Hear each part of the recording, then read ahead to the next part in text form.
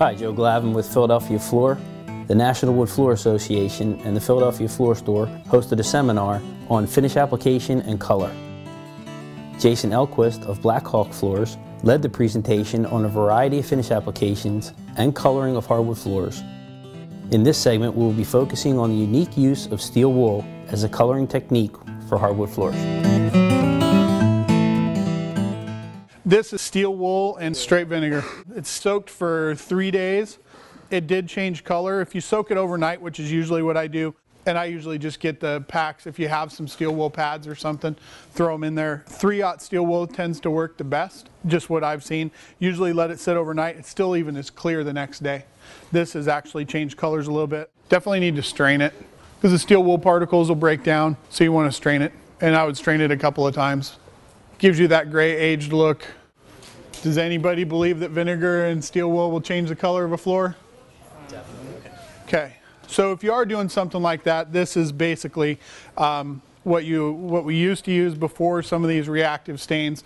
So if you had a beveled edge floor and wanted to create a French bleed, you could go through with a solution like this and essentially paint it on all the seams, come back and scrape or smooth everything off or sand off all the color that you don't want on the face, which is the same way we do a lot of our hand scraped French bleed floors, where we go through and the floor is already hand scraped. We go through and add this solution to the floor, wipe it on.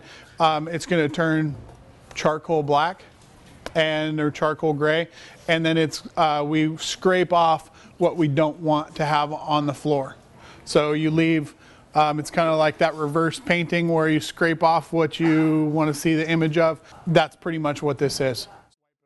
I've never used a paint sprayer for it, but I'm sure you could. I would probably use a T-bar after the fact to kind of just smooth everything out, but essentially what you want to do is just get everything colored. You can leave heavy spots on this, so you just want to have pretty consistent color on everything.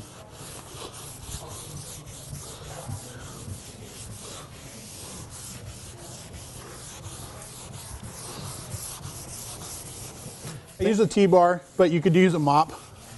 We just use a T-bar to smooth it out. Yeah.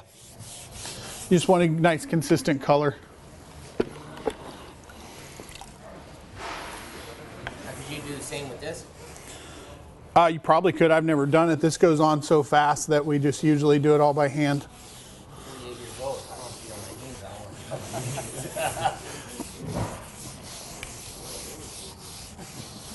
one. And that's it. We'll let that do its thing. It'll change.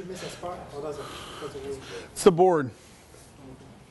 The solution we used here is iron acetate, the result of mixing white vinegar and steel wool. This same solution can be achieved by mixing nuts and bolts or nails with vinegar. The solution works best on white oak. The varying extractives in white oak, such as tannin, enhance the charcoal color of the reaction. Like many reactive solutions for coloring wood, the mechanic is largely dependent on the species and how much extractive is available for the reaction to occur.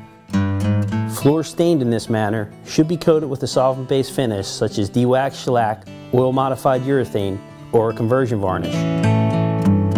To learn more about the seminars available from the National Wood Floor Association and those hosted by the Philadelphia Floor Store, go to phillyfloor.com.